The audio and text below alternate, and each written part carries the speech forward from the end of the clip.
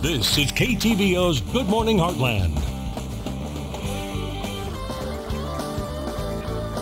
And welcome back. November is National Healthy Skin and Awareness Month, and one way to keep your skin refreshed is with sugar scrubs. And the best part is they're really easy to make. So this morning we have Ashley Tomten from Rejuvenate Massage Therapy here this morning to show us a do-it-yourself sugar scrub. How are you doing? I'm good. Great. So first of all, what are the benefits of a sugar scrub? What does it actually do for your skin? Well, it does quite a few things. It obviously helps exfoliate. So if you have dry skin or dry, itchy skin, it'll help get rid of those dead skin cells. On the face especially, it helps prevent acne by clearing out the pores. It also stimulates blood circulation, which actually increases your production of collagen, so it can help prevent wrinkles. Wow. So my next question is, you had mentioned that it's really good for your skin. Now, can you use it all over your body, or is it just for your face? Are there different types of sugar scrubs for different parts of the body, or is it all in one? You can use it all over the body. I would focus on, well, the sugar or salt or whatever you use as the exfoliating part would kind of determine if you use it on your face or not. Okay. You don't want it to be too rough. All right. So it's pretty simple to make.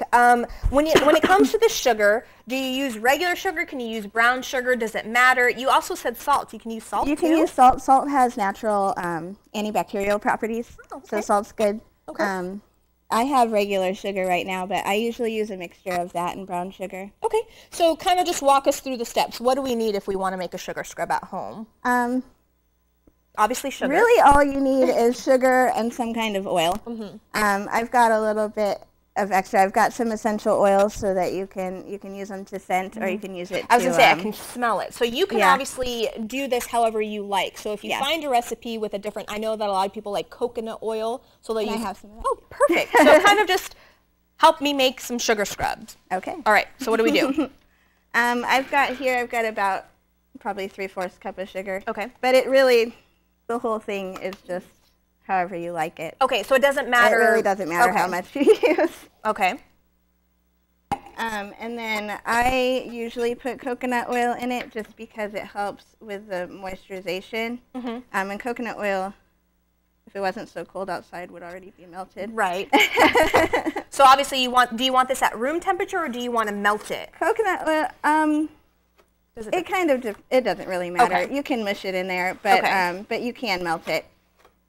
All right, so you kind of mix that in, and then you said that you brought other oils for scent purposes, or do they have other purposes as well? Yeah, well, I brought some that have both, actually. Okay.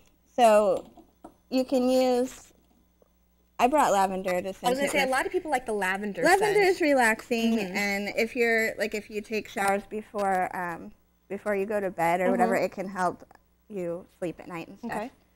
And you really only need a couple drops. Okay.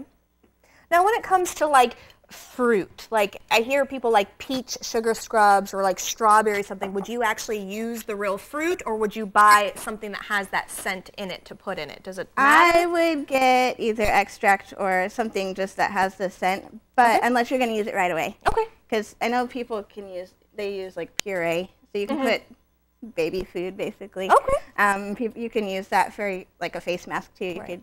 And then while you're still doing that, how long does something like this last? Because obviously this is a big batch. You're not going to use it all in one sitting. So how long does this usually last before it kind of goes bad, if it goes bad? If you don't put anything but sugar and oils, which all of this is sugar and oils, it won't go bad until your oil goes rancid. Okay. Which it just depends on what you're using. Grapeseed oil doesn't have a super long shelf life, but it'll still last a year. I'm using jojoba oil, which has the longest. I think it lasts something around 7 or 8 years.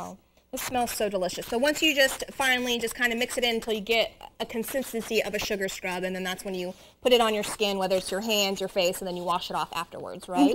So really quickly, you have some services as well available at Rejuvenate, and you actually have an open house where people can try free sugar scrub samples, correct? I will, yes. We're going to have all of our Christmas specials happening, and we're going to have Hope Ann from Cottage Grove Tea. She's going to have tea samples, and we'll have sugar scrub samples, and Perfect. Free nail polish. Perfect. So what we'll do is I'll finish mixing this, and then we'll go ahead and post the easy and simple recipe on our website at heartlandconnection.com, and we'll also link up your information as well. Thank you so much, Ashley, Awesome. for coming Thank on. you. I appreciate it. And we'll be right back.